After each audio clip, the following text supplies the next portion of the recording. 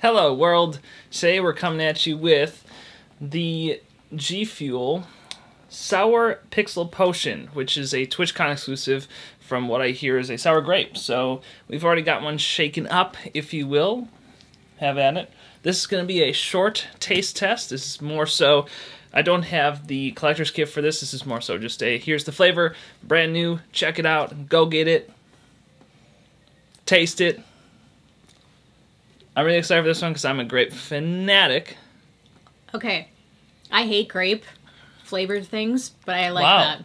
This is like... That tastes actually really good. This is actually sour. Yeah, have this. I'm going to drink the rest of this.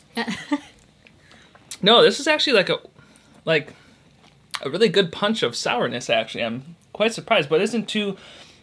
Like, with other grape-flavored beverages, like sometimes a grape is too... powerful. Grape to me just says medicine, and I don't like that. Yeah, but this doesn't taste like medicine. That tastes really good. And also what I think is interesting is like it's sour. Like it's actually sour.